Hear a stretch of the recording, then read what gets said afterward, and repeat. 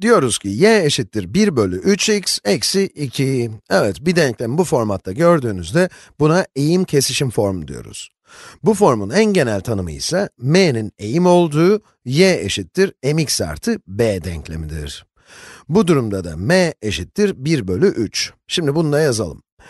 M eşittir 1 bölü 3 ve b de y kesişim noktasıdır. Yani doğrunun y eksenini kestiği nokta.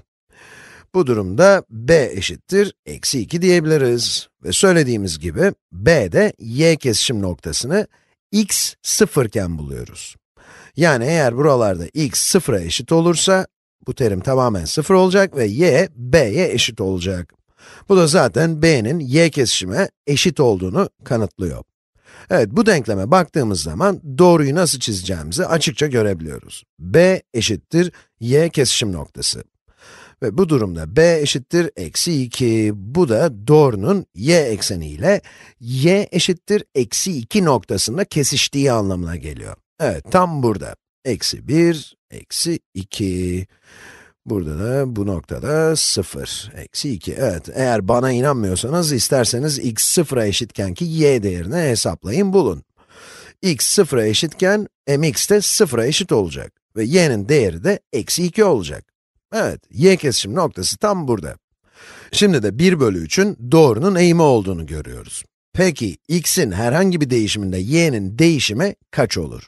X'in değişiminde, x değiştiği zaman y ne kadar değişecek? M'nin 1 bölü 3 olduğunu biliyoruz, evet. Bu da eğimimiz zaten. 1 bölü 3'ün y'deki değişim bölü x'teki değişimin oranına eşit olduğunu biliyoruz.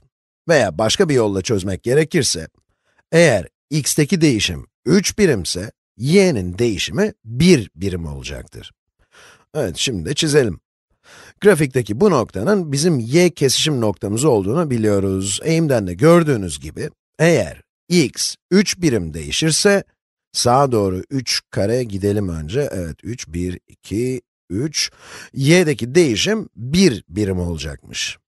Bu tabii ki de grafiğin üzerine bir nokta olacak. Evet, bunu yapmaya devam edelim. Eğer x 3 birim değişirse, y de 1 birim değişir. Eğer x ekseninde 3 birim aşağı gidilirse, y ekseninde de 1 birim aşağı inilecektir. Eğer x'te 6 birim aşağı inilirse, y'de 2 birim aşağı gidilecek. Hepsinde aynı oran var, gördüğünüz gibi. 1, 2, 3, 4, 5, 6, 1, 2.